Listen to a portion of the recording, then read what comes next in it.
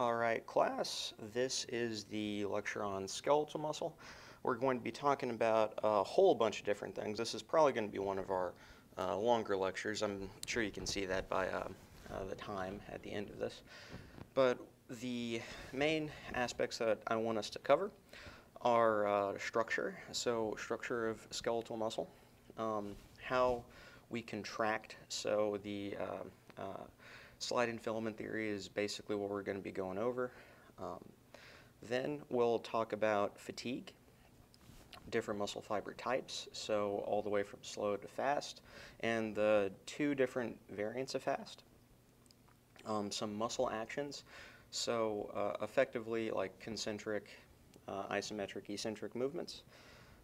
Force regulation, how do we even regulate force? And then adaptation, and at the tail end of this, probably around slide 100 or so, we're going to be talking about how a muscle adapts to endurance training along with strength training and some of the differences along there. So let's go and just get on going with this. So first off, skeletal muscle.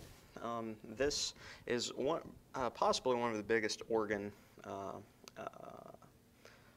systems in our body. It typically accounts for around 40 to 50% of an individual's total body weight. Now that is talking about hydrated muscle. If you dehydrate muscle, it weighs significantly less. But we have around 600 or so. I'm not going to make you count all of them in here. I'm sure you've had to do that in other classes, learning origins and insertions and things. Not in my class though. And the general functions of skeletal muscle are force production and heat production. So typically force production for locomotion and breathing, and that's, talking about walking, just moving your arms, anything in any capacity, breathing, the diaphragm, all of those. Force production for postural support, so a lot of isometric contractions right there in your lower back, transversus abdominis, and just things of that nature. Also heat production, so shivering. As many of us know here in Wisconsin that we do shiver whenever it gets pretty cold outside, and skeletal muscle is doing that. That's what's happening right there. And if you remember back to bioenergetics, that we're only around 33% efficient with all of the energy that we break down. The rest is lost as heat. That's basically what's happening going on there.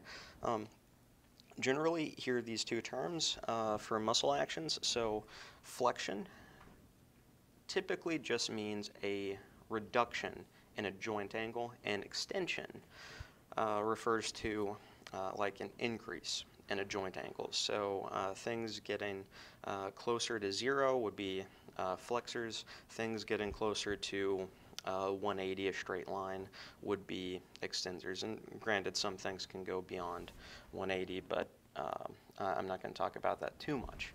Now, for skeletal muscle properties, here are 4 properties that I want you to be fairly aware of, and go and read the descriptions below these. I'm just going to read the highlighted parts. So contractility is the ability for muscle cells to forcefully shorten.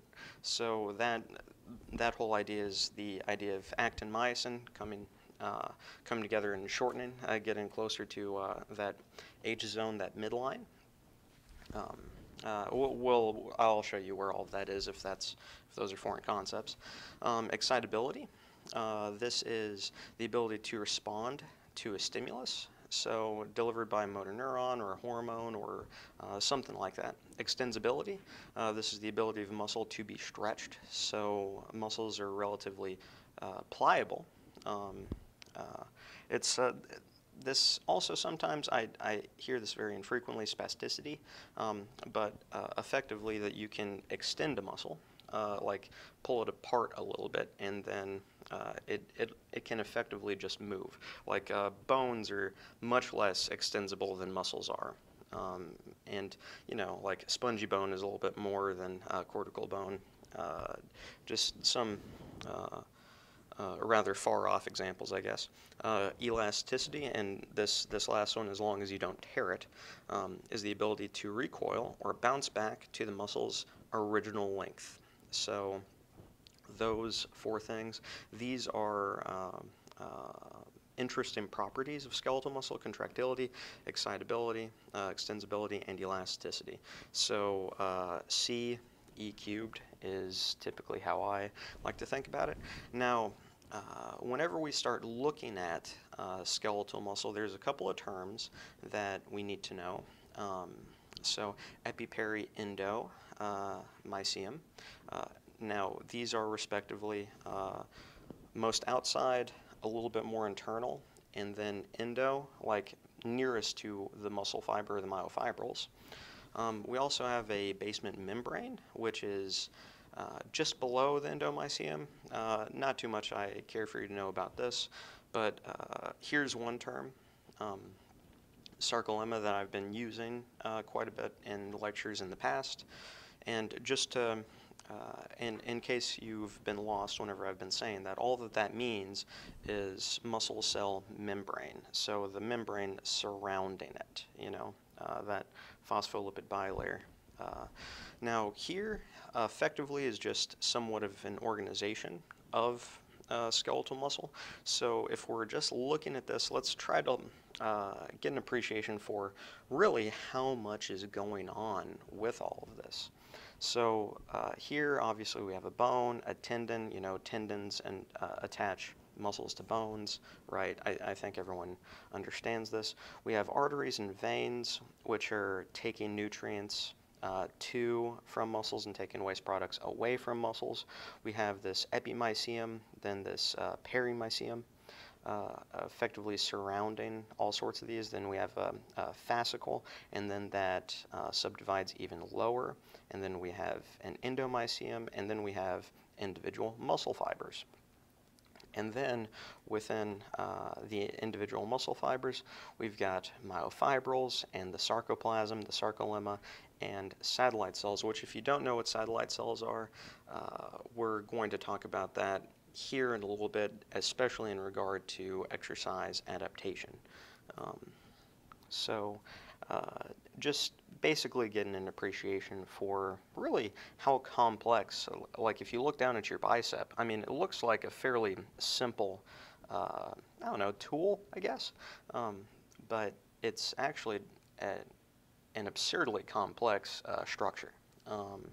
So satellite cells, what I was talking about just a second ago, these play a major role in growth and repair. Whenever we are growing our skeletal muscle, we will frequently incorporate satellite cells into the muscle, because one particular interesting thing about skeletal muscle versus other muscle types, or really other cell types, is that skeletal muscle is multinucleated, meaning that there's more than one nucleus within it. So we have this idea called the myonuclear domain, and effectively a nucleus in a certain area of a skeletal muscle, because skeletal muscles can be, like at one particular cell, can be relatively large and wide. So one nucleus will effectively be in charge, for lack of a better term, and to anthropomorphize it a little bit, will be in charge of a particular region of the muscle. So it effectively supports the gene expression and transcription for that particular area of the muscle. And as muscles grow, a certain nucleus can only be in charge of a certain amount of area.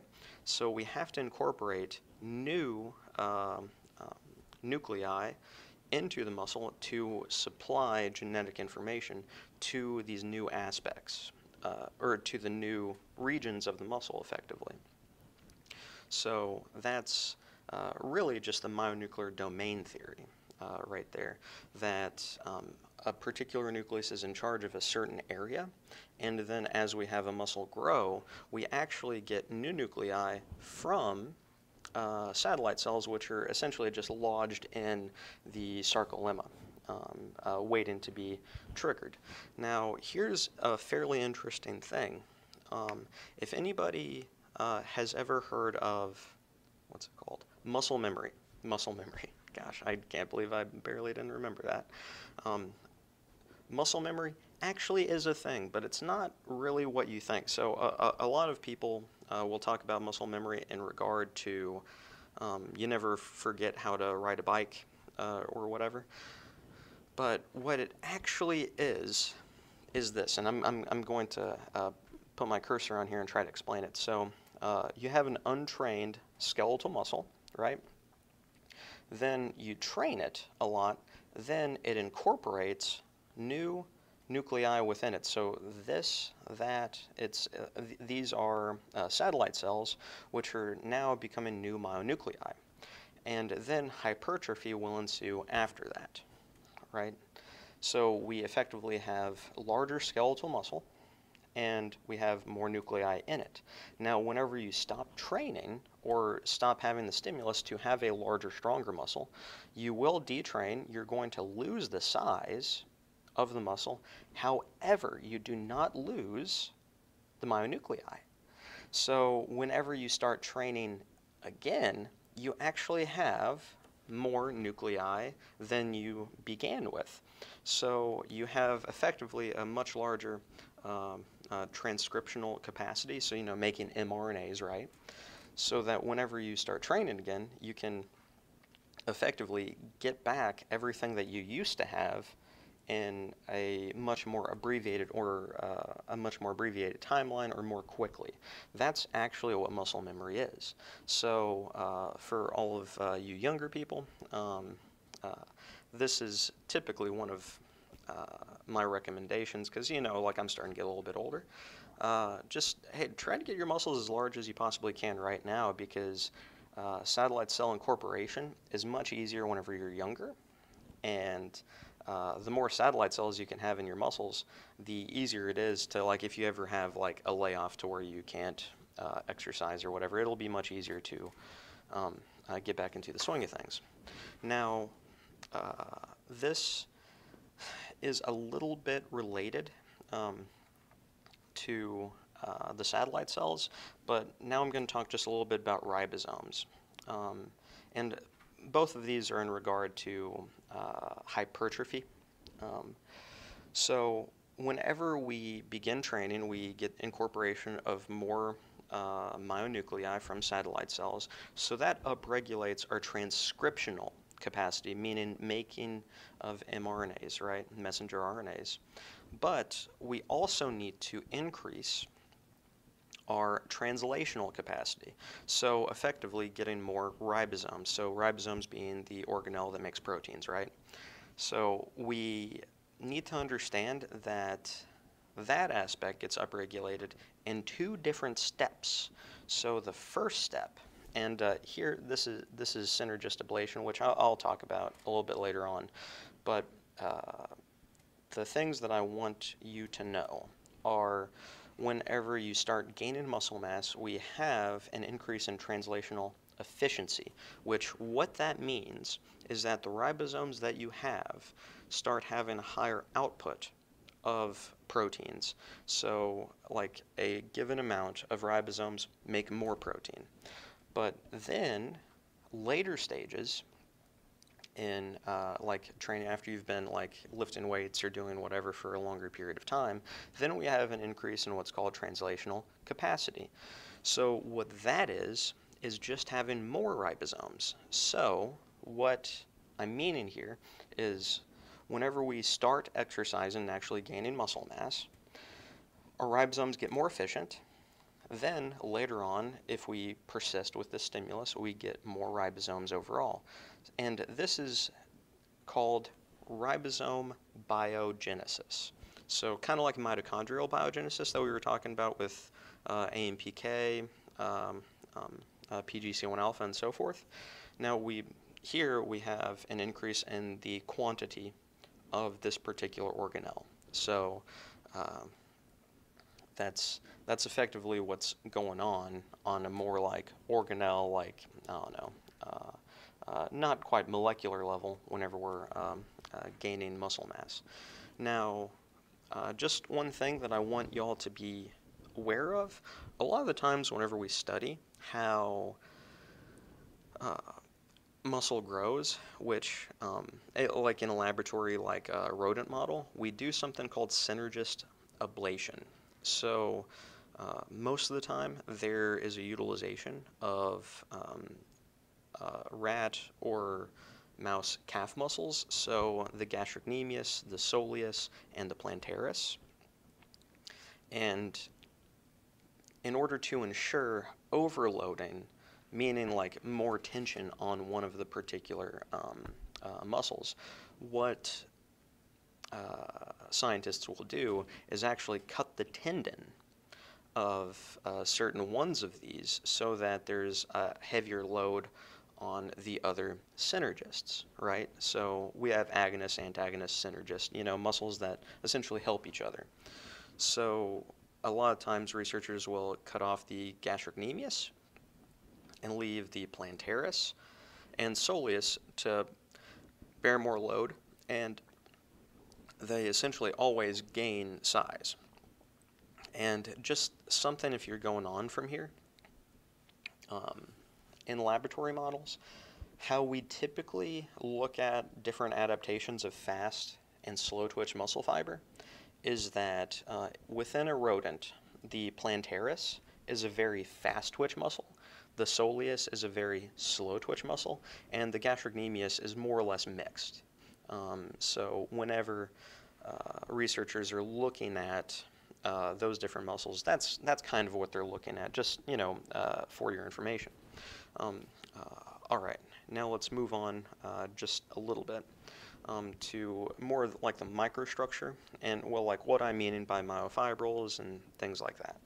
So myofibril, effectively all that is, it contains the contractile proteins, actin, the thin filament, myosin, the thick filament. Hopefully you've heard those terms before. Sarcomere, big thing with this is Z-line to Z-line, and it is almost always called the functional unit of a muscle fiber, meaning that this sarcomere is effectively what's contracting, and there's different aspects to it. There's Z-lines on the end, and there's like an M line, an H zone, an A band, an I band.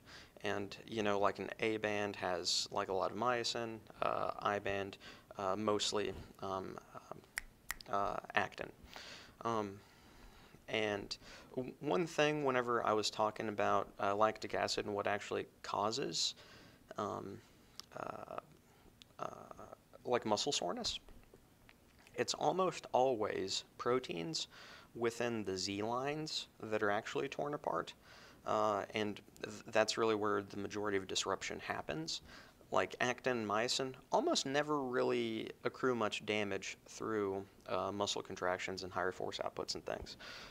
But that overall is called Z-line streaming.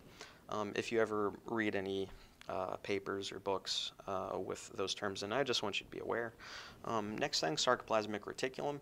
Probably the biggest deal about the sarcoplasmic reticulum is that it is the storage site for calcium. And calcium is extremely important in terms of muscle contraction. We have to depolarize the sarcoplasmic reticulum. That will release calcium, and then that's going to bind to some other things like troponin, and hopefully you've heard this stuff before in other classes. Then we have the T-tubules, or transverse tubules, most of the time just referred to as T-tubules. These extend from the sarcolemma, the cell membrane of the skeletal muscle, to the sarcoplasmic reticulum, just kind of meaning that they send forth that depolarization signal. So here, just looking at this, the microstructure going on here, probably is some of the biggest things. Like here's a myofibril. It's effectively just bunches and bunches of sarcomeres. A single sarcomere, the functional unit, it's Z-line to Z-line. We've got this H zone, which is effectively here in the middle.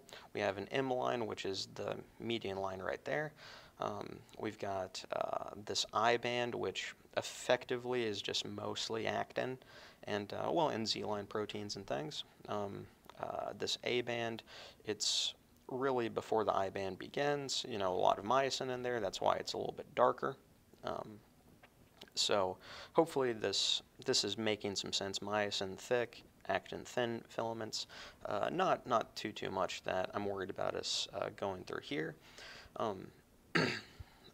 Now here, a couple more things, like here we've got our Z lines or our Z discs, meaning the basically end of a sarcomere.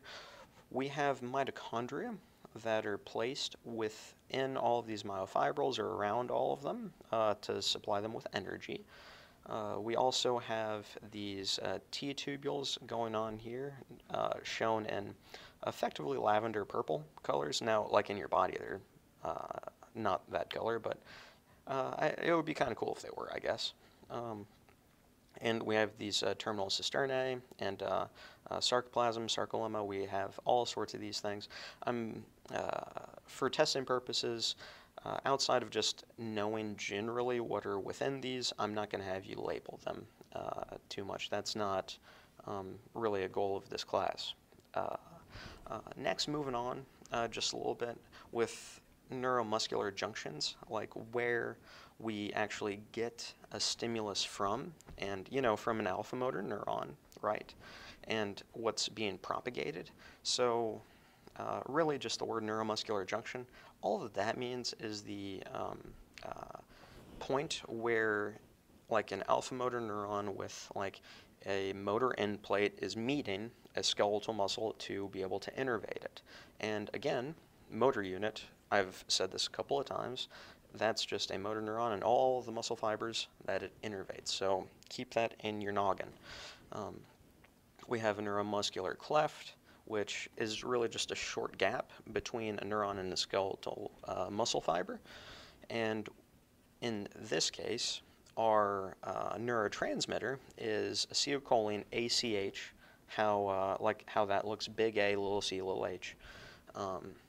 That's released from the motor neuron, and that causes an end plate potential, EPP, which effectively just means depolarization of the muscle fiber. So this goes more or less in line with what we were talking about before. Here is a fairly interesting way to look at all of this, like motor nerve fibers, neuromuscular junction, muscle fibers. This is what it actually looks like. 100 micrometers, really cool stuff. But here, this is effectively what's going on. Like, there is a fair bit more that we could be talking about, but here, just acetylcholine coming across here, depolarization, there's acetylcholine receptors, then that's effectively going to, be depolarizing different things, and the T-tubules and the sarcoplasmic reticulum are going to be very implicated in what's happening next. So moving on from there.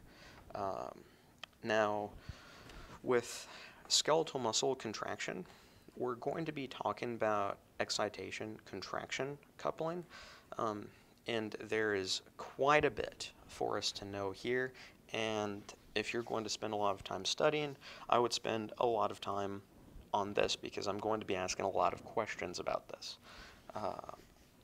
Well, and also, if you don't know how a muscle contracts, I mean, come on, like that's one of the biggest points in this class.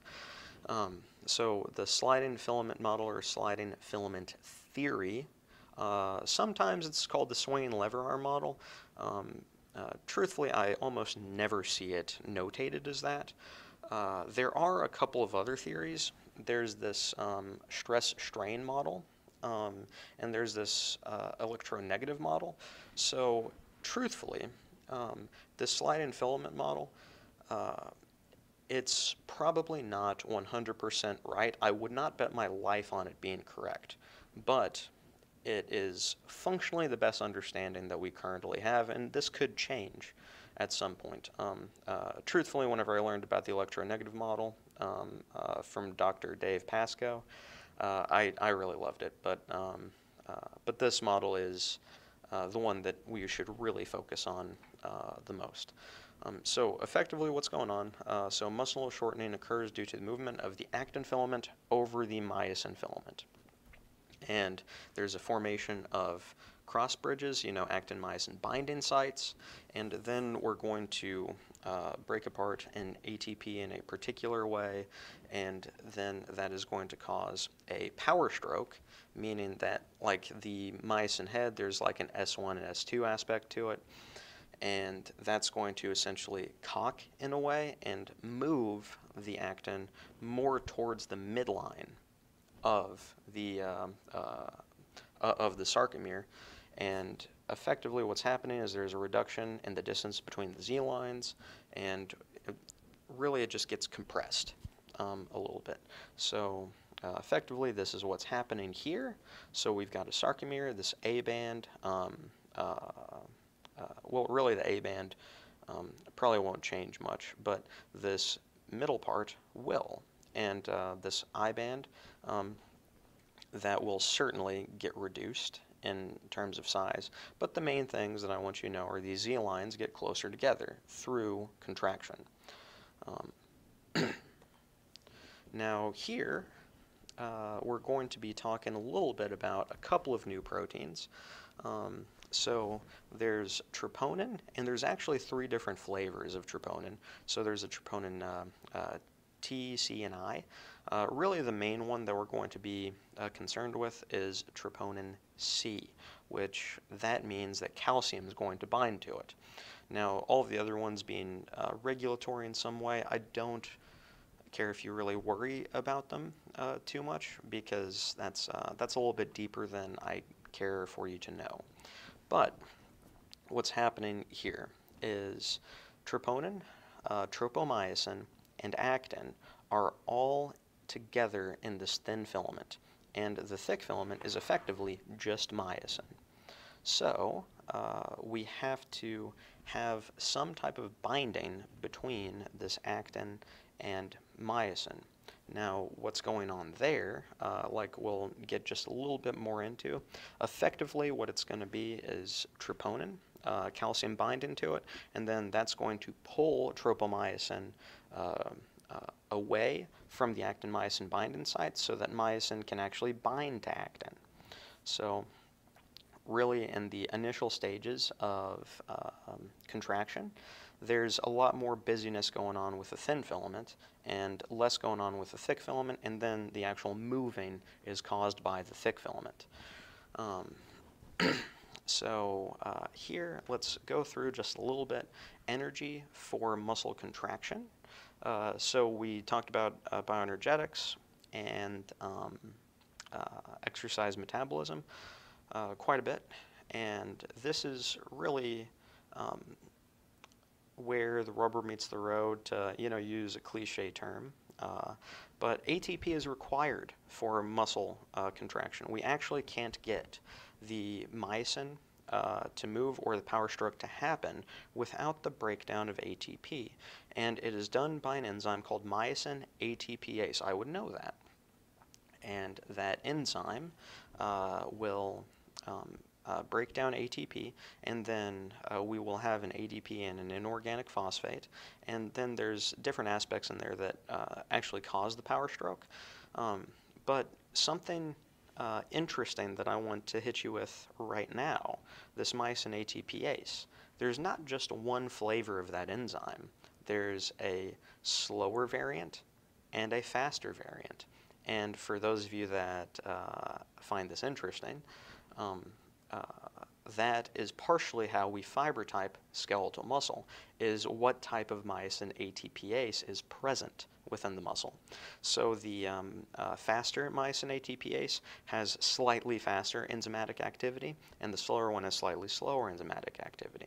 So there we go there. Now the sources for ATP for muscle contraction, these should be very well known to everyone in here. Phosphocreatine, glycolysis, and oxidative phosphorylation. So effectively where all of this is going on,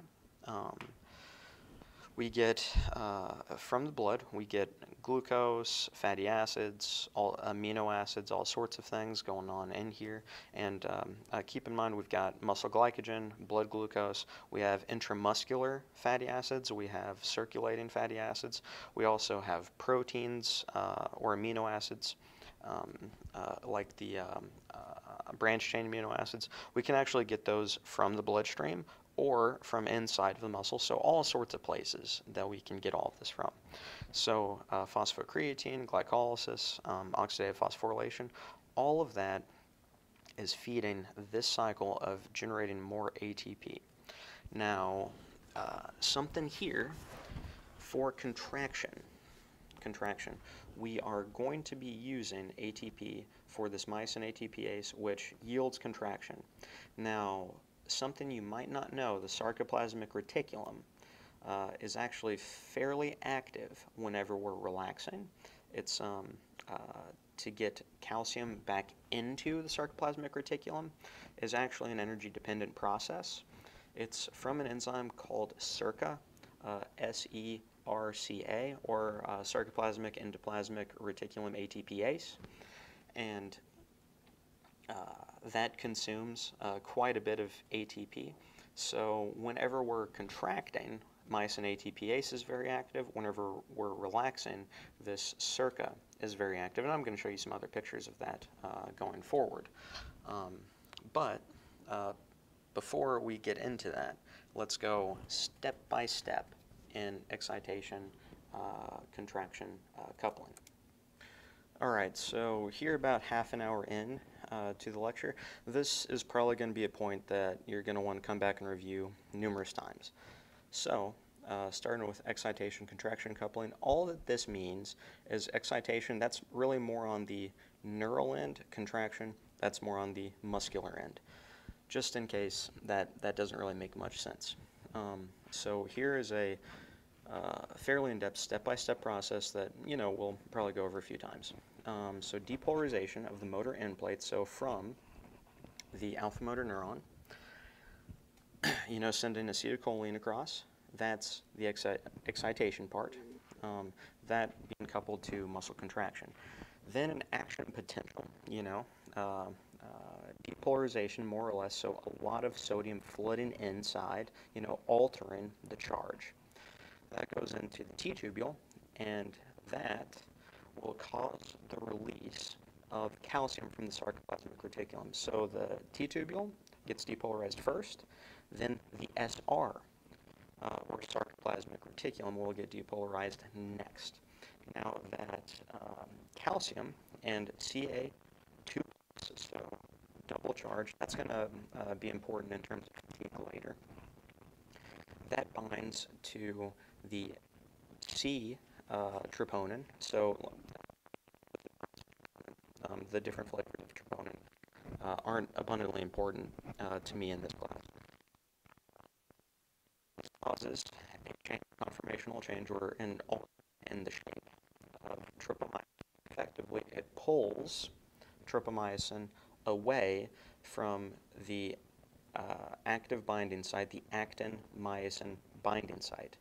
And then there's going to be what's termed a strong binding state formed between actin and myosin, and then contraction occurs after that. So, in a way, this is kind of what's going on. So the sarcolemma is depolarized. It's going to travel down into the T-tubules, and then there's going to be an alteration, something called DHP, dihydropyridine. I don't think I'm saying that right, but it's close enough. You don't need to know that, but a DHP receptor. And then what's actually going to end up releasing the calcium is called ryanodine receptor. So there's these different flavors of receptors that are going on through all of this. So just going back a little bit, the sarcolemma is going to be depolarized in the T-tubule, and then effectively the sarcoplasmic reticulum is going to get depolarized and release the calcium to bind to troponin C. And then that's going to alter this TM tropomyosin so that myosin and actin in this little green spots can actually bind to each other.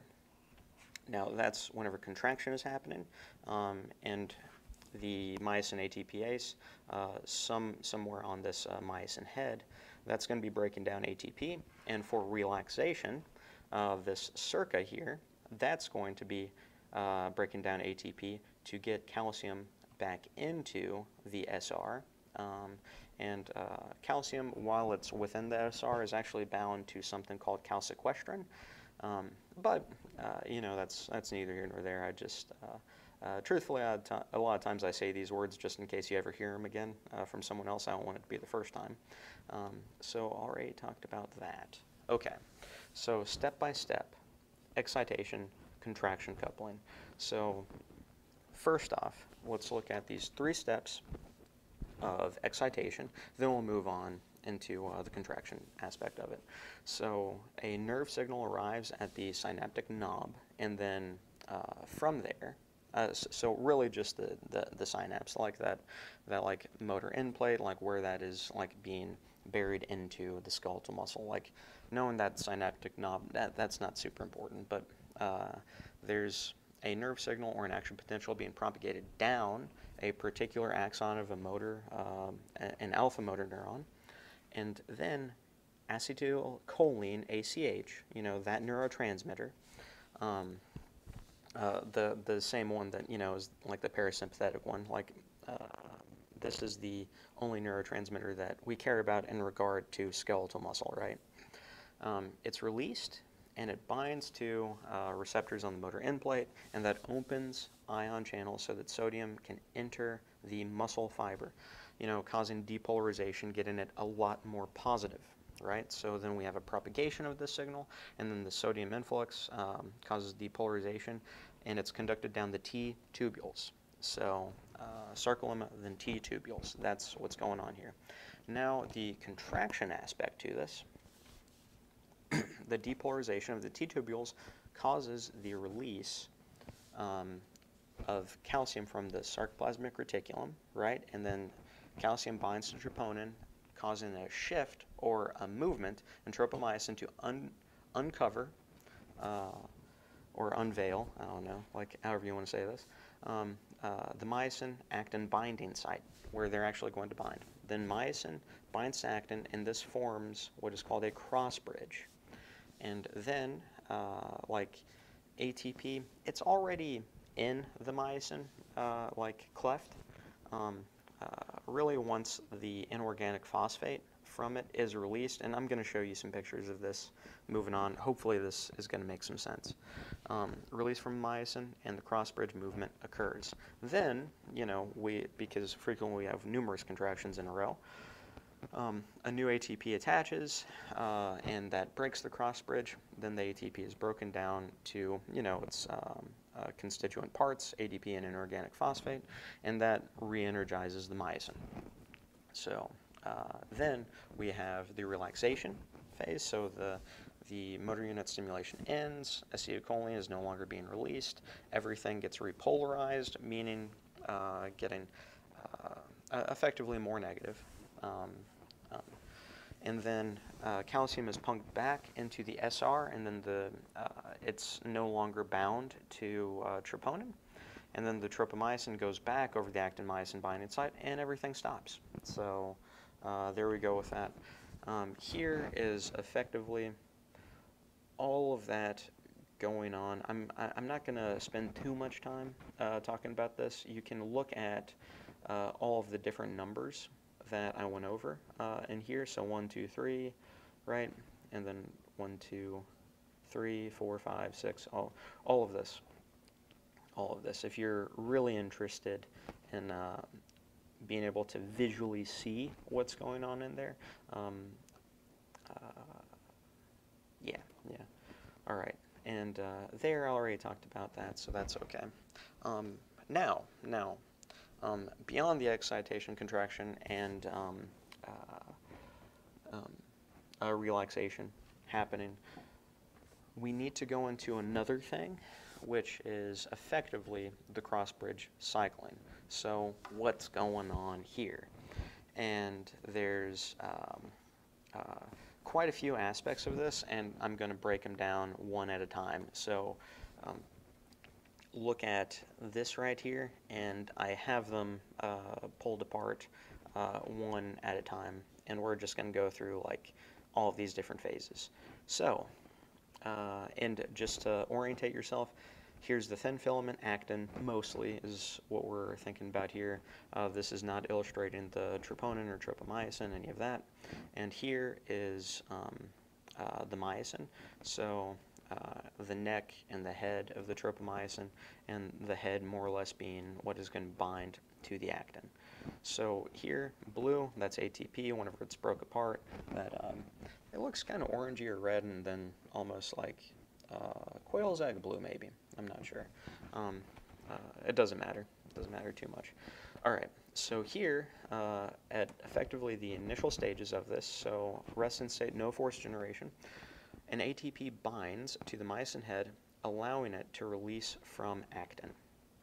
So that right there, just kind of think about it as the ATP already being in this little catalytic pocket. So that's actually where the myosin ATPase is, and that's going to be breaking apart that ATP here in a little bit. So then here, ATP is hydrolyzed, causing the cross bridge to cock, meaning that it's broken down into its constituent parts, ADP and inorganic phosphate, right? So hopefully you can see it right there. It's somewhat, I don't know, it's bent over in a particular way, and now it's up. So then it being energized, it will bind to that actin, right? So the cross bridge binds to the actin, and then once the inorganic phosphate is released, that causes a conformational or shape change in the myosin, yielding like the power stroke, and then the ADP is released. So the inorganic phosphate falls out first. That's going to cause the falling of it, and I think this makes sense because if you remember, the inorganic phosphate is a negative charge, so we just lost a negative charge there, and then that's going to cause a change in shape of the totality of this mechanism, and then the ADP is going to fall out, then a new ATP can effectively be brought into it. So it essentially is going to just look like this if we look at it in two stages. So PI falls out, then the ADP will fall out, then a new ATP will be brought into it. Okay, so that is effectively everything that's going on with that. Now let's talk about muscle fatigue. So in the neural chapter, we talked just a little bit about muscle fatigue being related to the central governor or central fatigue theory. And how I talked about that, that's a little bit more related to a longer duration, more endurance type sports. Now with this, we're going to talk just a little bit about some more peripheral factors, so meaning like in the muscle fuel utilization, things like that. But whenever we talk about fatigue, there's really two things that we're really even talking about.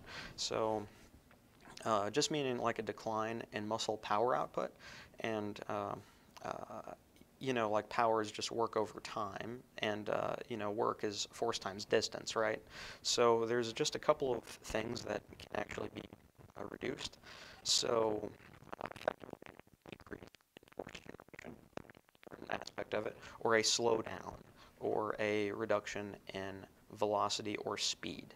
You know, like, I mean, I'm not going to get into scalar or vector variables here, but just understand it this way, that there's a decrease in force or a decrease in velocity. Now, high-intensity exercise and long-duration exercise actually seem like they have different causes in a way. So right here for high-intensity exercise, the high amount of burning that an individual feels might be related to the accumulation of metabolic like waste products or metabolites. So lactate, probably not that, because that's actually taking up some hydrogen. But the hydrogen overall, like whenever you're exercising, we actually get much more acidic within a muscle, and we have a production of ADP and PI.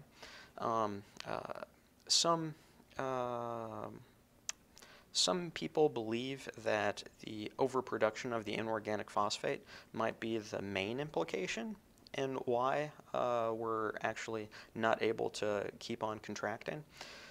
But here's another one that I've I've always kind of thought was interesting. So that hydrogen being an H plus, if you go back and look at the calcium ion being a Ca2 plus, there have been at least a study or two that indicate that at the troponin there is competition between the hydrogen and calcium.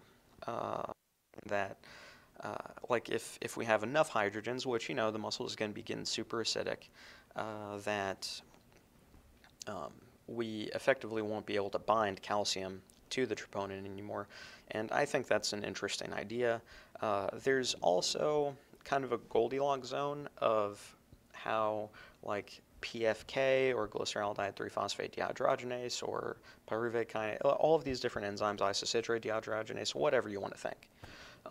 There's a Goldilocks zone for particular pHs that they work well at, and whenever something gets too acidic, then certain enzymes stop working. That would be another idea. Also, some free radical production, probably not so much of that, but like for high intensity exercise, here are the main ones that I want you to know. Accumulation of hydrogen ions or inorganic phosphates. Those seem to be kind of the main things going on. Now, for longer duration exercise, we actually do have accumulation of free radicals, electrolyte imbalances, meaning that if we lose too much sodium or potassium or whatever from sweating, then having action potentials be propagated is actually really difficult if you don't have enough sodium, right? So some of those things could happen, but also in really long duration exercise, glycogen depletion. So if we run out of glycogen in, say, a quadricep or a forearm or whatever, it's actually, well, we just don't have fuel on site to keep the recycling or creation of ATP. So those are a couple of things going on there. And here is just I don't know, I think a somewhat obvious pictorial representation of muscle fatigue. Like we have a certain amount of force production, and then all of a sudden we get tired, and then, well, it goes down, right? So that's, I don't know. I think that's kind of cool. If it appears as though I'm jumping all over the place just a little bit. But muscle cramps, I'm sure a lot of us have experienced them before. There are effectively two different theories behind this, and I'm not going to talk about this too much.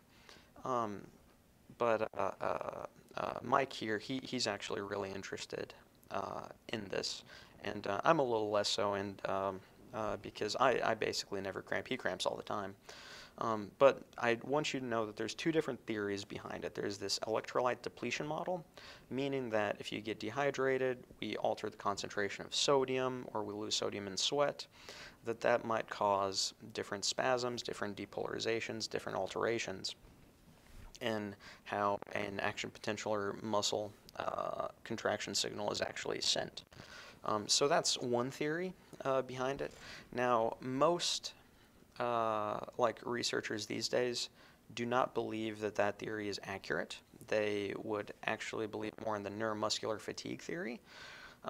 So this being an abnormal spinal reflex due to fatigue, and kind of alterations in, say, efferent signaling, just really due to fatigue. I'm not going to talk about that much at all, but like really just either electrolytes or neuromuscular fatigue, and most researchers these days believe neuromuscular fatigue is kind of the business going on there. So, all right, so let's go and move on to a lot of times people's favorite topic, muscle fiber types. Now, broadly, there are two different muscle fiber types, skeletal muscle fiber types in humans. So broadly, slow twitch, and broadly fast twitch. And overall, there's two different flavors of fast twitch. Type 2A, which is a little bit slower than type 2X.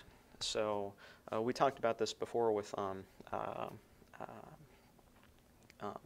like the type of like alpha motor neuron innervate in it, and that's something that I want you to like keep in mind, is that the alpha motor neuron is really what dictates more upstream what muscle fiber type that we're going to have, but there's a few different ways how to slice this actually. Now, within this, there's somewhat of a spectrum on here, and something that I want you to know is that we actually have hybrids of skeletal muscle fiber types. So, meaning, like I'll show you, like with the myosin ATPase, that there can be adaptations to different myosins, like along a sequence of different sarcomeres. But I really want you to think about this more as a spectrum, that there almost isn't a really hard line that there is a particular slow twitch fiber. This one is probably, I see this very rarely, but a hybrid between type 1 slow twitch and type 2A, the intermediate fast twitch. And over here, type 2A, this one is probably a little bit more common, type 2A intermixed with type 2X, and then lastly, type 2X. Now, one thing that we think about with color is there's typically more red in a type 1 and more white in a type 2X. So if you think about, I don't know, like dark meat versus light meat at like Thanksgiving or something, that's actually what's going on, and it is really due to the pigment of myoglobin within it. So myoglobin being the, the aspect of a muscle that is really like transporting oxygen through it, or a little bit stored oxygen. So type 1 being much more oxidative and aerobic needs more myoglobin, and type 2X doesn't need as much because it's almost all anaerobic. So here, something that I want you to get is that within like a sequence of sarcomeres, that this is potentially how we could actually get a hybrid, because as I said before, the myosin ATPase is one way how to notate what type of muscle fiber type that we have. So here, this could happen, that like we have a particular flavor of actin, which we really only have one type, but myosin, we pretty much only have one type of myosin. But here, we have different types of this myosin ATPase. We could have a slow twitch here and an intermediate fast twitch here. So that is how we could have a intermediate type 1/type 2A muscle fiber type. So it's not as clear cut as how it's typically taught. Now, there are different biochemical, contractile properties that I do want you to be fairly aware of, and I think all of this makes sense if we just broadly think about type 1 as being endurance and type 2 being speed power. So if we think about this, oxidative capacity, meaning like the number of capillaries surrounding it, the amount of mitochondria within a muscle, the amount of myoglobin, the storage of oxygen within a muscle. A lot more of all of that in type 1. Type of myosin ATPase, isoform. Isoform just means a different type of that enzyme. A slower speed of degradation of ATP for type 1, faster for type 2. Slow versus fast, right? I think that makes sense. Abundance of contractile protein within a muscle fiber, so how much is actually there? Typically a little bit more in the fast twitch because higher force production and things. We also have contractile properties, so maximum force production, so force per cross-sectional area. So CSA, meaning a given amount of area within a muscle. Fast twitch fibers typically produce a little bit more force slow twitch fibers given the same amount of area. Also speed of contraction. This is related to myosin ATPase activity, but speed of contraction, this is called the V max. So that's typically how that's notated in textbooks. Maximum power output, which is, just an interaction between speed and force production. So we have higher force output, within faster fibers, and higher power outputs at higher percentages of max force output. Also, muscle fiber efficiency, so lower amount of ATP used to generate force. What this means is how much ATP are we using for each cross-bridge cycle. And fast twitch fibers are fairly inefficient, so they use a lot more ATP for the same amount of shortening length than compared to slow fibers. Here, let's get into this. How are skeletal muscle fibers typed? Here's a particular thing that I'm going to actually show you a picture of it. I think this is going to be kind of cool. Muscle biopsy. So there's actually, here, let's see if it's on the next slide, a Bergstrom needle. This right here. If you look at this, you would take someone, say their quadricep, calf. I've had it done on my quadriceps quite a few times. You would give a local anesthetic, lidocaine, to deaden the outside of it because we don't have pain receptors inside of skeletal muscle, so that's actually kind of a good thing. You would do a pilot incision, meaning you would cut the skin open just a little bit, and you would stick this D part into the muscle, and this is a little guillotine right there. So what that is, like you would put this B and C inside of D, and you would effectively stick this into your quadricep, and then you would have suction pulled, meaning that skeletal muscle would be on the outside, and you would, through a suction process, bring it into the muscle, or not into the muscle, into this little guillotine right here, and then you would chop it off, like off with her head, like Marie Antoinette, and then you would have about a grain of rice, a grain of wild rice, a fairly large piece of skeletal muscle, and it kind of looks something like this. So there's a puncture site. This is gastrocnemius. I've never done my calves. That always seemed kind of scary to me. I've only ever done vastus lateralis on the quadricep. There's not a lot of important things right there, so you could kind of mess it up if you wanted to. So you would take that out that way. Now, after you do that, you would do a lot of different like slicing and staining in order to see what type of ATPase is on there. So that would be something through something called gel electrophoresis. So what that is, overall, and like I'm giving a very simplistic level of this, we have something called a kilodalton, and effectively meaning the weight of a particular like protein. So different proteins, so this is just myosin, and it's called myosin heavy chain.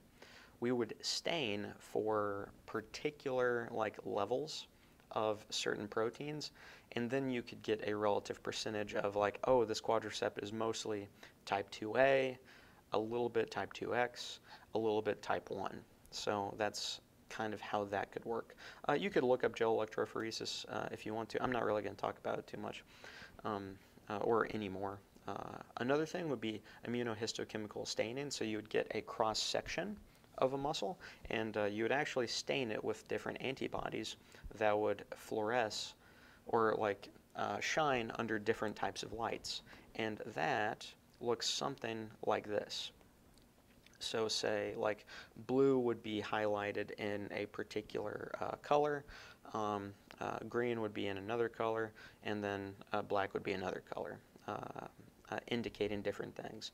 And actually you can test if someone has muscular dystrophy from this, because red, that's that would be the color of muscle of the protein dystrophin.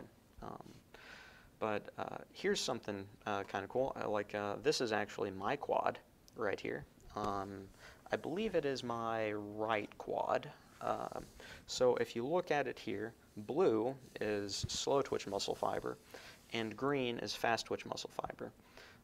Actually, what we did, I don't think that it differentiated between fast and or the two different types of fast, so the type 2A and type 2X.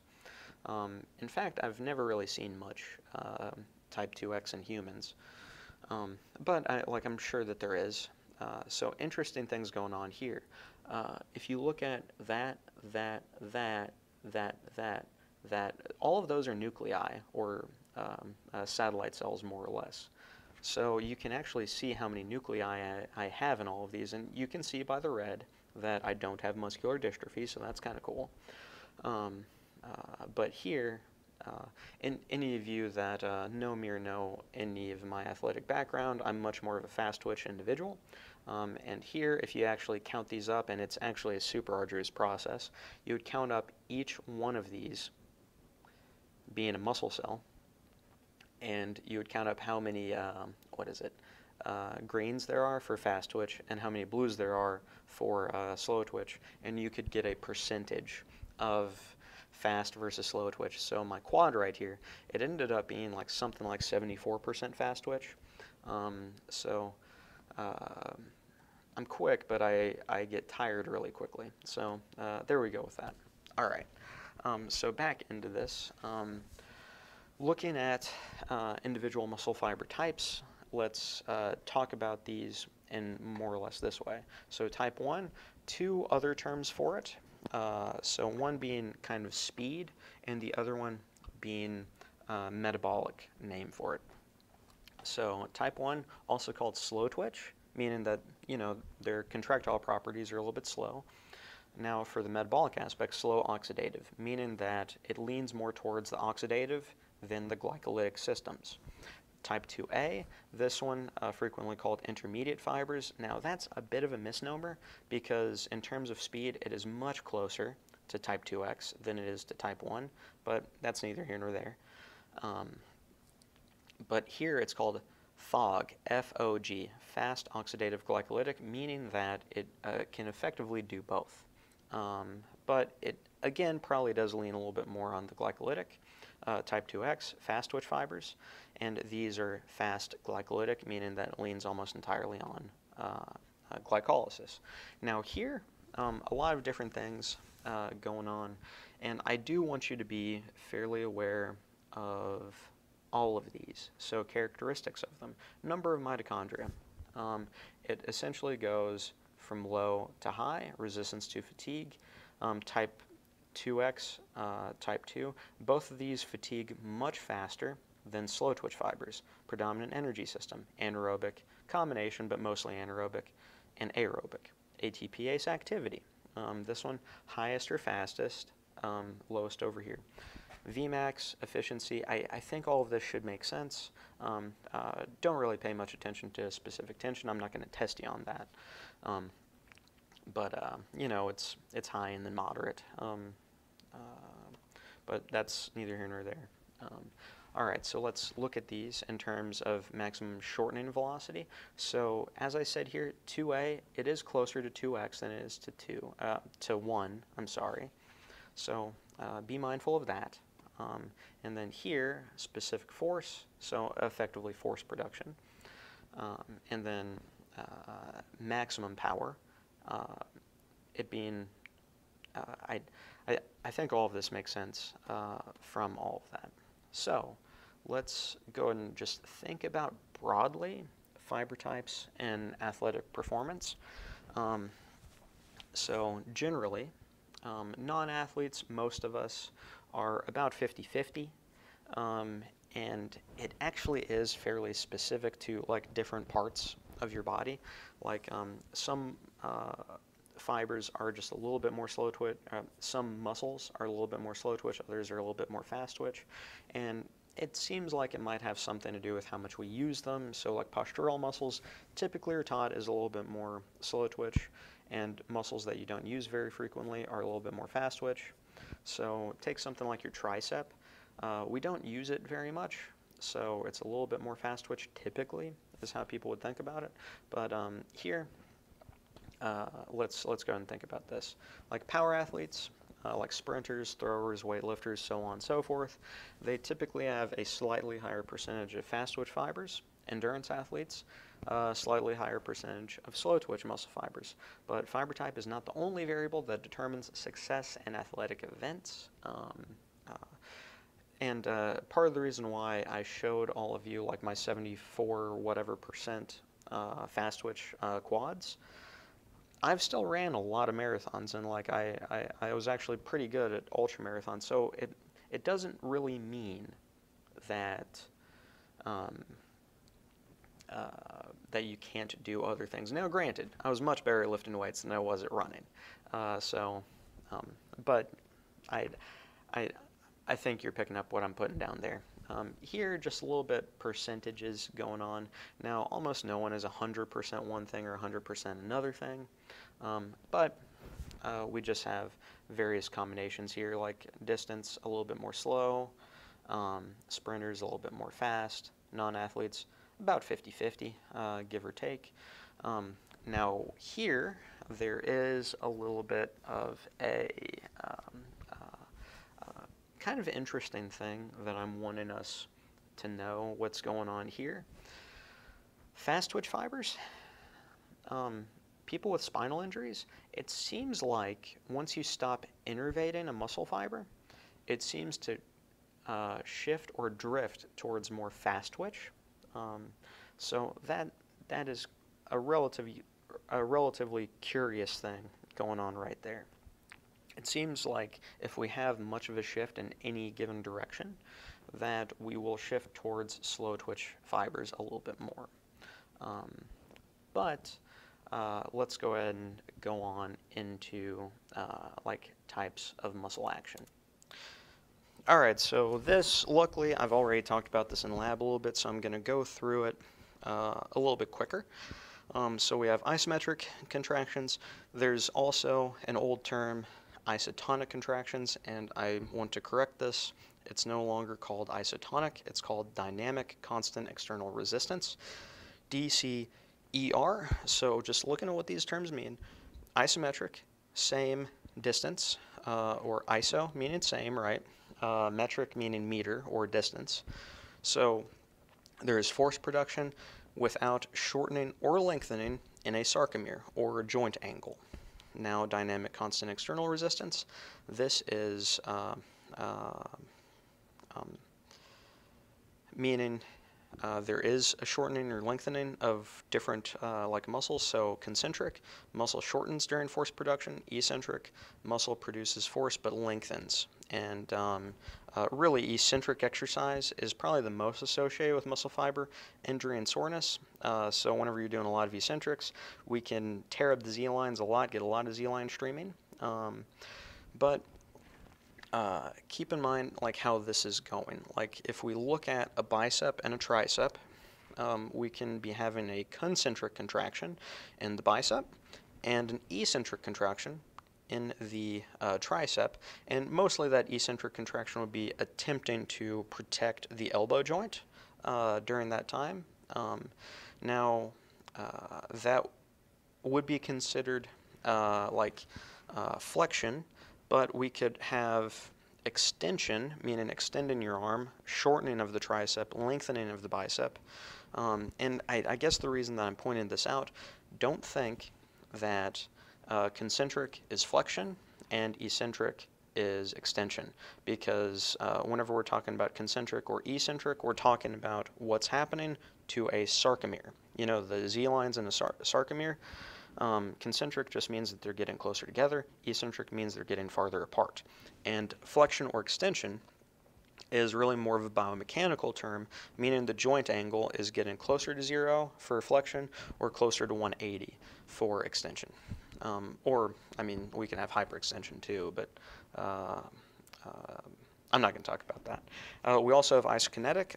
Hopefully everyone has enjoyed using our new isokinetic machine, and hopefully all of you remember what this isokinetic machine does. You know, it holds the speed stable, so iso meaning same, kinetic meaning speed or angular, you know, velocity or whatever, and then it just measures your force production at different speeds in different places within the joint angle. So here we, oh, I guess I neglected to say that, that concentric and eccentric are frequently called dynamic contractions. Isometric is frequently called a static contraction or muscle action.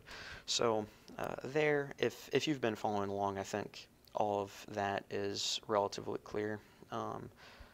Here, again, shouldn't say isotonic because there's actually like more tension in the muscle right here, less tension right here. So this should be dynamic constant external resistance, moving this weight throughout this elbow flexion movement. All right, so here let's talk just a little bit about speed of muscle action and relaxation and force in some ways. Just a couple of things, not really too much that I want us to be aware of here. You can graphically represent muscle force, and whenever there is a particular stimulus, then there is an increase in the force. There's certain timelines for all of this, somewhat related to absolute and relative refractory periods. We can have summation of numerous twitches, but here let's go back to what this muscle twitch means. So we have a contraction as a result of a single stimulus. So just like a little bit of acetylcholine coming across, stimulating a depolarization, and then we have a contraction. So there is a bit of a lag time, that's called a latent period. Then we have contraction, that's where tension is developed, and then we have relaxation after it. So the speed of shortening is greater in fast twitch fibers due to, you know, the sarcoplasmic reticulum is released at a faster rate and higher ATPase activity. Well, shoot, that was one thing that I didn't even get into because I think it's a little too complicated. There's different types of sarcoplasmic endoplasmic reticulum ATPase, and faster ones, faster muscle fibers have faster circuits. But I'm not going to expect you to know any of that in class. So here we have a particular stimulus, a little bit of a lag time, a contraction, and relaxation. So that's effectively how that works. So we have this idea of an all or none principle. So then how is it that we have like variations in force production? Like, why don't we lift pencils as fast and as hard as we lift bags of dog food? So here are 3 different things that we do to regulate muscle force. So first off, the type and number of motor units recruited. So more motor units, greater force. Faster motor units, greater force. So whenever you're picking up a pencil, we only need the slow ones and the small motor units, and not very many to pick it up. So that's kind of how we do that. Now, whenever we get bigger, pick up bigger things like bags of dog food, we will use more motor units. Another one, initial muscle length. There is a like length tension relationship where at different point, and I think this is pretty obvious to any of you that have, I don't know, done bicep curls before. There's certain points within a bicep curl that the weight is much easier to do, and that has to do with the like length tension relationship that, I don't know, like about a certain amount up, it's really easy and it feels like you could curl anything, but at a lower part, it's kind of harder because there's not enough like actin, myosin cross bridges actually generating force, right? So I'll show you a picture of that here in a little bit. And lastly, nature of neural stimulation of motor units. So a lot of times this is called rate coding. So we have summation of numerous twitches, effectively sending numerous signals from the alpha motor neuron to the muscle to contract. So hopefully that will make some sense. So here, increase in force of contraction, increase in stimulus of strength. So each one of these is a stimulus from a alpha motor neuron to a skeletal muscle in order to just say contract. So contract, contract, contract, contract. So effectively there's a little bit of force here, and by sending another signal there's a little bit more tension development and a little bit more tension development. And then once we have enough stimuli, we reach a peak in tension development, and that's actually called tetanus. There's that. Now this length-tension relationship, all I really want you to know here is that there is a less than optimal length, meaning that really there's kind of crossover with the actins of the two different sides. And this effectively means that we cannot generate a bunch of force because like it's not at an optimal length basically. And whenever we're on the other end of it, there isn't even cross bridges touching, so the actin and myosin aren't even touching. So if they aren't touching, then we can't have power strokes and there isn't any force being developed. And there's really just basically an optimal level here that it's around 120% of resting length. Now, whenever you just allow your arms or muscles or legs to hang, that's the resting length of a given sarcomere, and that's actually relatively close to where the amount of tension or the optimal length-tension relationship is. So just looking at this graph, I think it more or less makes sense.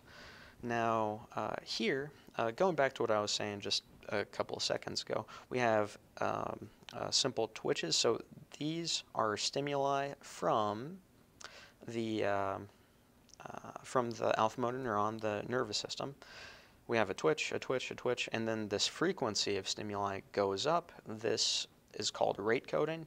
We have a summation of all of these, and then whenever we have the highest amount of stimuli, we get tetanus, meaning that is the highest amount of force that a muscle fiber can generate and maintain for all of that. So hopefully all of that is somewhat reasonable to everyone in here. Alright, so here's something that I enjoy talking about in just about every class that I teach, is the relationship between health and skeletal muscle mass and function.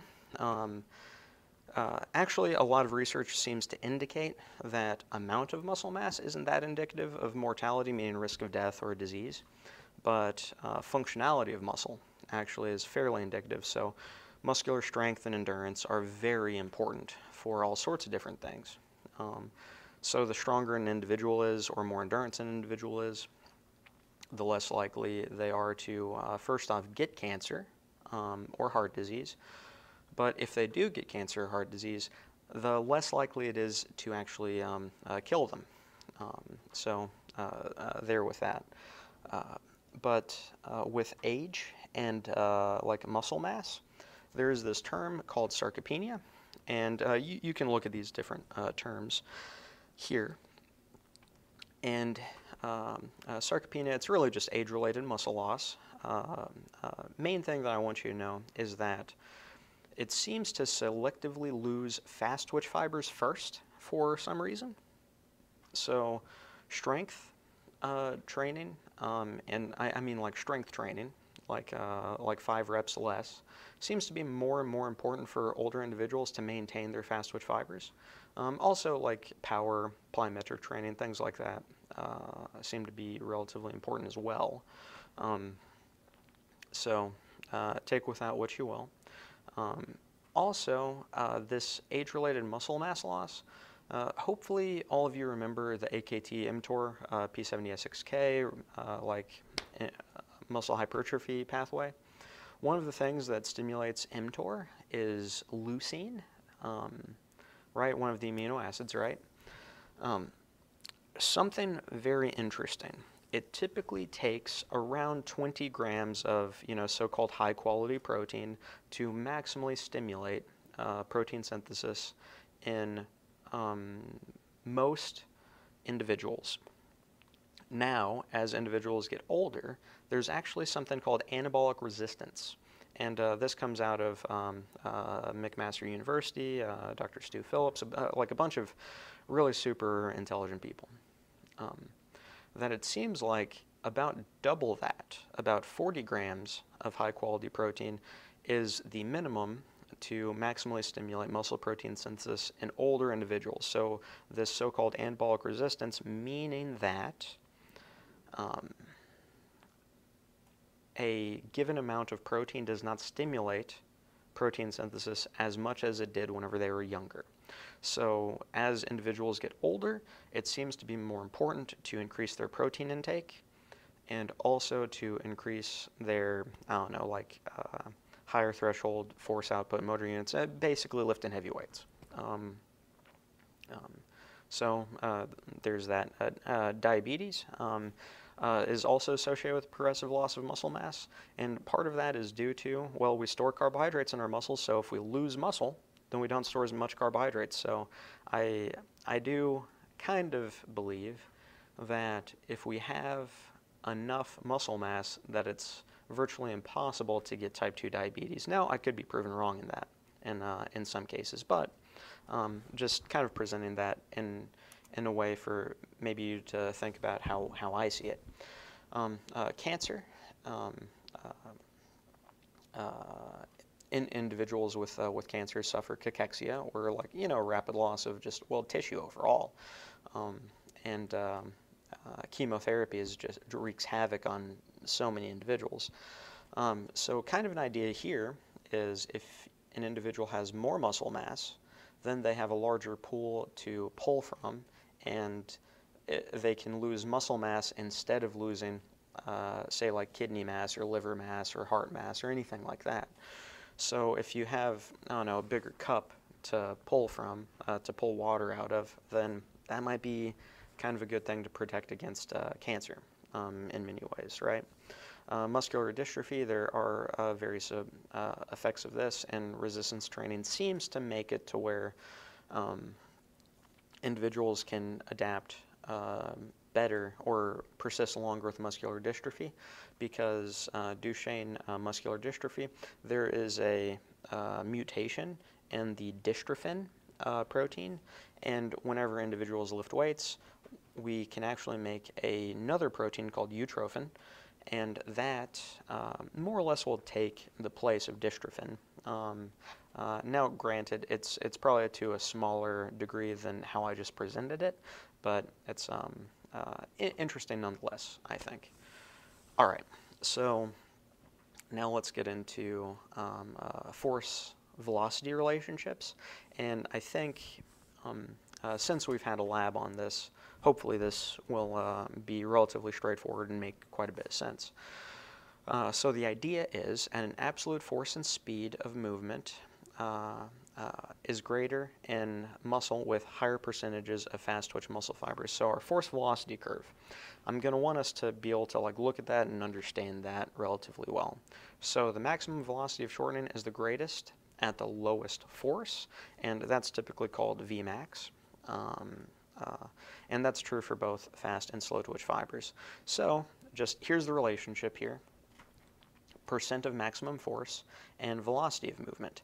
So the lower the force, the faster that we move it. That there's basically an inversely proportional relationship here, and that the higher forces, we move them slower. So hopefully that makes sense. And here, everyone's seen this. I just like lions and caracals, and that's why I showed that. Now, force power relationships, there is somewhat of a difference between slow twitch and fast twitch. So here I'm just going to read this to you. At any given velocity of movement, the power generated is greater in muscle with a higher percent of fast twitch fibers. So the peak power increases with the velocity up to movement speed of 200 and 300 degrees per second, and 2 to 300 now in lab. The highest that we actually measured we actually did measure 300 degrees per second, and we did 350 degrees per second because the machine didn't do 360 for some reason. But effectively, this is what's going on here. So velocity, so this is angular velocity, right, like degrees per second, and power output, so work over time, right? It goes up a little bit, and then effectively it will come down once we start going like way too fast, right? So something here that I want us to understand. I want us to be able to map on where eccentric, isometric, and concentric contractions are actually happening. So follow me to right here, this one, that one, where there is no lengthening or shortening. That is where an isometric contraction is happening. So there's no power because there's no distance, right? But there is a lot of force production. Now, the faster we are actually shortening, and here all of this is concentric, right? We're shortening faster, we are producing less force, and then there's a relationship there where we have our highest power output, typically around 40% of one repetition max, something like that. So like if we come down here, it work on right about there, yeah, 0.4 out of 1, right? 0.4, something like that. Hopefully that makes sense. And that's on this secondary y-axis power. Now, all of that's concentric, right there's isometric. Over here, what's going on? That's an eccentric contraction, meaning that our velocity is going, sarcomere lengths per second is actually going negative, so they're lengthening instead of contracting or shortening. So eccentric contractions, we actually can produce a lot more force during that, and that's probably why we can generate a lot more muscle damage through eccentric contractions, because we're able to generate so much more force. Now, there is a point where, well, we can't do any more, effectively it's just relaxing. But hopefully that makes sense. Over here, eccentric, isometric, and then concentric, along with the solid force velocity relationship. Now, let's get into skeletal muscle adaptation. So, two main words that I want us to know: hypertrophy and hyperplasia.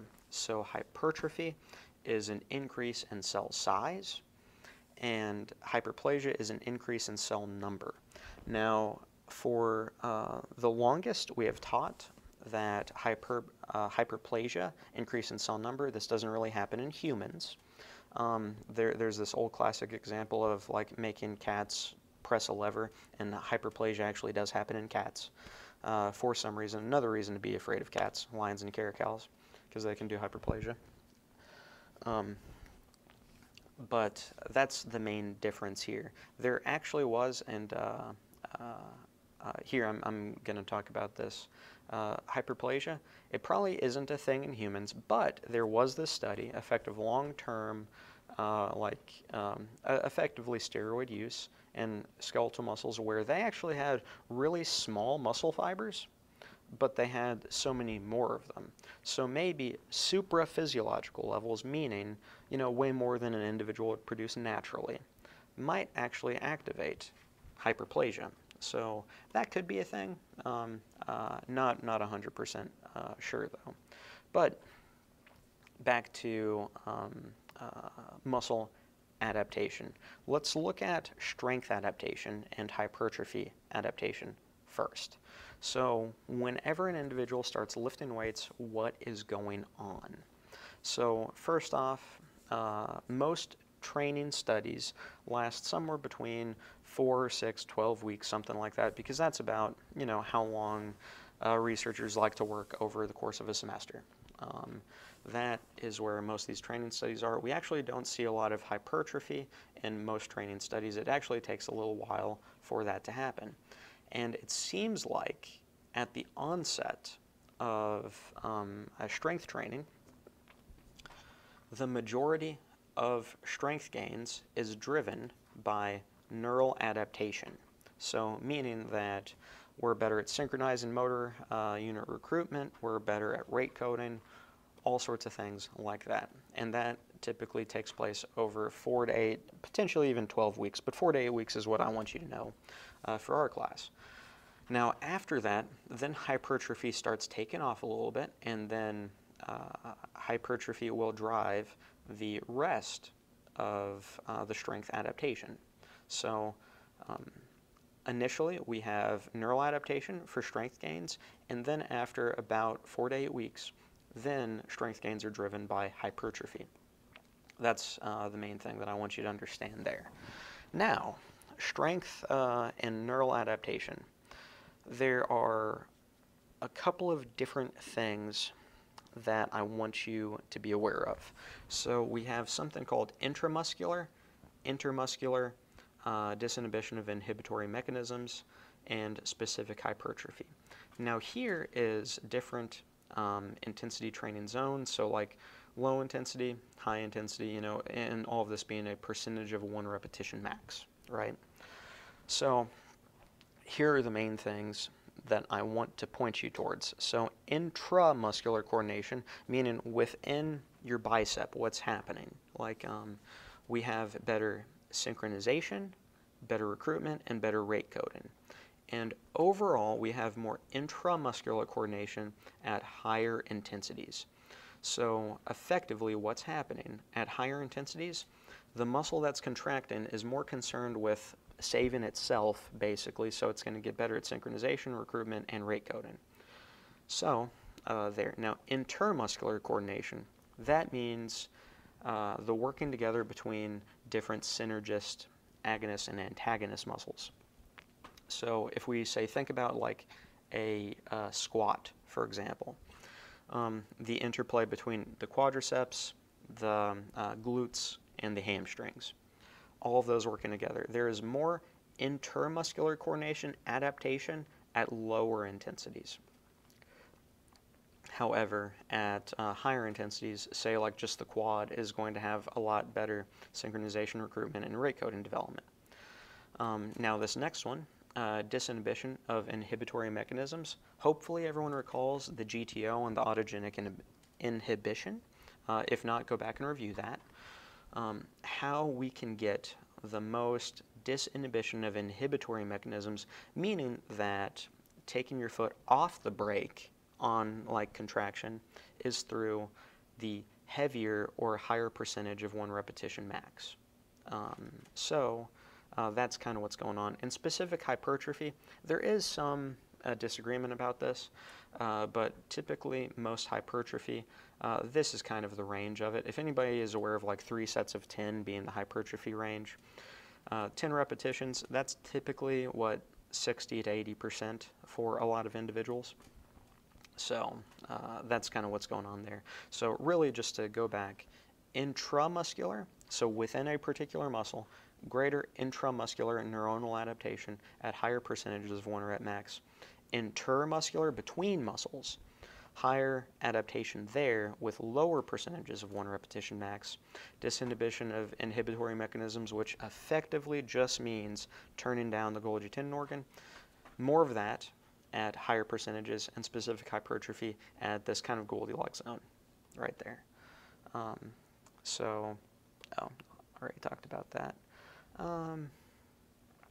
Yeah, here, synchronization, which motor units to recruit when, recruitment, more quickly recruiting the necessary motor units, so get into the faster ones and the larger ones a little bit faster. Rate coding, just meaning the rapid frequency stimulation, if those terms don't quite make much sense to you. There we go with that.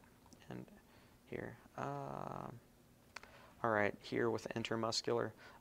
You can go ahead and pause and read that if you want to. I'm not going to read that to you. GTO, less sensitive to tension. All right. Now, more just terms for us to be aware of. Stages of hypertrophy or types of hypertrophy. So this is some cutting edge stuff that actually some of my friends are doing research on right now, and I find this to be super interesting.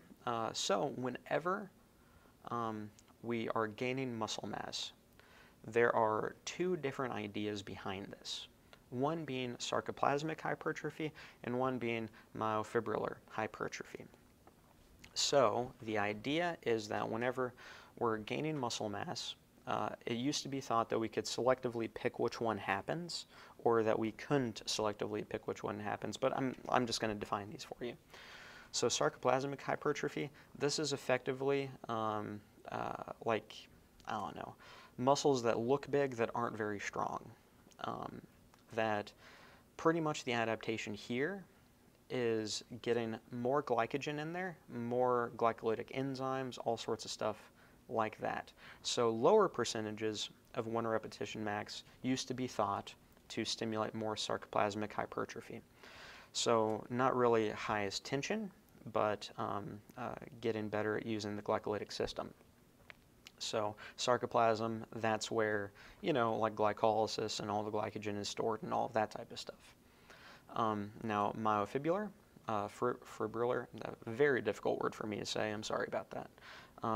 All of these myofibrils, so actin and myosin, the idea used to be that heavy weightlifting, like 5 sets of 5, low rep stuff, seems to disproportionately put on more of these like myofibrils, so we get more actin and myosin from lifting heavy weights. Now, there is some dispute about that right now, and in fact what some of my friends are showing is that this is actually a staged process, that at the beginning of muscle hypertrophy, we actually expand the size of the muscle cell first, and then we start incorporating more myofibrils into it. So that's really what I want you to know, at least the current thinking on this, is that whenever you start lifting weights, you know, first the neural adaptations are happening first, but after 8 weeks or so, then we'll start gaining some muscle mass. And then effectively the muscle is going to grow, we're going to have more glycogen and things in it. And then after a long enough period of time, then we'll start stacking on more actin, myosin, or myofibrils within the muscle. So that's kind of the staged process. So sarcoplasmic, then myofibrillar within that. All right, so let's start thinking about some other types of adaptation going on here. And all of this really is just circling back to AMPK, PGC1 alpha, AKT, mTOR, all of the things that we were talking about prior going on. So this was a particularly interesting study going on that was looking at like high intensity interval training, and high intensity interval training seemed to do a little bit more mitochondrial biogenesis and maybe a little bit of hypertrophy, but like resistance training effectively only does hypertrophy going on there. So this, I'd kind of hopping around a little bit with this, not really too much that I care for you to know here, but the main things that we're talking about, muscle growth for resistance training and for endurance training, more mitochondria. Now here, let's talk about mitochondrial content, so adaptations to endurance training. Some really interesting stuff here, and I want you to pay attention to these units of time. So these are weeks. These are weeks down here. And mitochondrial content, so how many mitochondria are within a particular muscle. So at the beginning of training, we have a low amount, right? And then it goes up to approximately double the amount after around 4 to 5 weeks. So if an individual trains really hard, that is about relatively rapid. We can get a lot of mitochondria within a muscle in just 4 to 5 weeks. So if anybody ever wants to run a marathon, it probably would only take you around 4 to 5 weeks to actually build up the mitochondrial or like powerhouse of the cell ability to actually do it. Now, there are other tissues that have to adapt, like your mind being one of the biggest ones. But 4 to 5 weeks, we can effectively top out mitochondrial content. And it will go up over time, but not very much. But the main thing that I wanted to point out here is for mitochondrial content or endurance adaptation, we actually have a rapid detraining effect. That if you take a single week off of endurance training, we have a massive loss in mitochondrial content. So endurance adaptation actually needs to be trained at least once a week, if not more frequently than that. Now, resistance training, we can actually maintain strength for up to 8 weeks, something like that, without ever training it. So what this actually seems to mean here is that humans, that we evolved to have like an expectant need for more endurance training, that if there was ever a time that that effectively our hunter-gatherer ancestors were doing what more or less resembled endurance training constantly, because there is no retention of it without us doing it. Now, strength, we probably weren't like bench pressing rocks all the time, so there seems to be a little bit more of a hanging on to of strength over the course of numerous weeks than there is of endurance. And that's really the main thing that I'm wanting you to get here. Like big picture, it only takes 4 to 5 weeks to get essentially topped out on mitochondrial content, so endurance adaptation. And then 1 week off, we have a massive reduction in mitochondrial content. So if you want to maintain your endurance, you have to train it constantly. So 4 to 6 weeks right here. Now, here, go ahead and read this. This is essentially what I'm meaning by this. Up to 4 weeks, stuff like that. I think I've actually seen a study where 8 weeks, most of it was maintained. Super interesting there. Now, duration and intensity. Now, right here, A to E are training intensity programs from mild to severe intensity.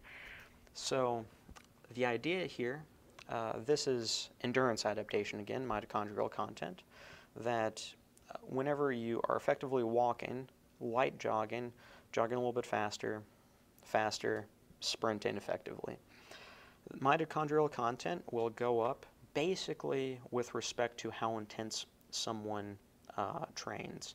So going out and like having a light jog of 3 miles, 4 miles, 5 miles really doesn't spur mitochondrial adaptation.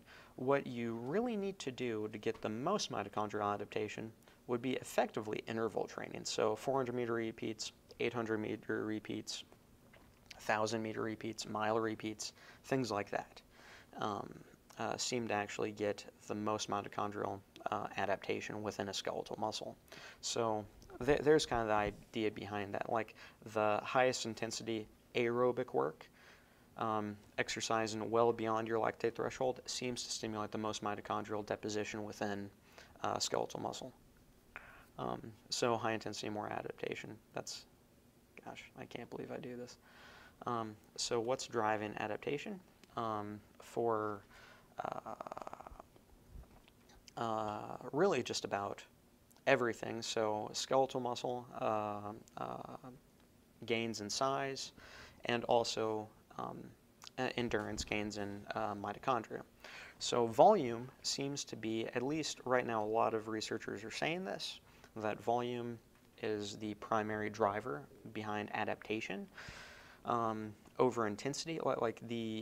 There's always a volume versus intensity debate, and here are some of my biases. I lean more towards intensity, but a lot of the research seems to indicate that volume is really what is driving a lot of adaptation.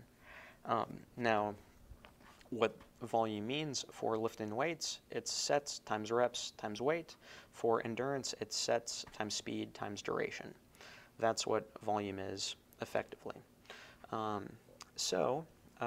Here, both of these, which one of these would make your muscles grow more? if you do 3 sets of 10 with 100 reps or 10 sets of 3 with 150 reps. So effectively, the sets times reps, that's, well, 30 reps. Sets times reps, that's 30 reps. So if we have a higher weight on here, that means that the volume is going to be a little bit higher.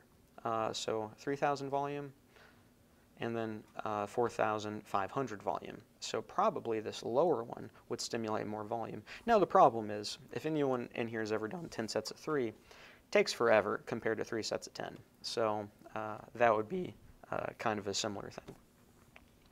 So like this one right here, 1 set of running 6 miles per hour for 30 minutes, or 5 sets of running 11 miles per hour for 90 seconds. 7.5 minute total running. Probably that one would generate a little bit more adaptation, but just something to think about, that volume being somewhat of a driver, right? So this really applies to everything. We need a particular amount of volume for each one of these motor units or muscle types in order to produce like adaptation.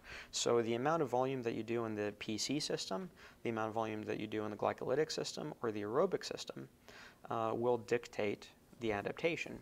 So generally, type 2 fibers need less volume to adapt, and type 1 fibers need a lot more volume to adapt.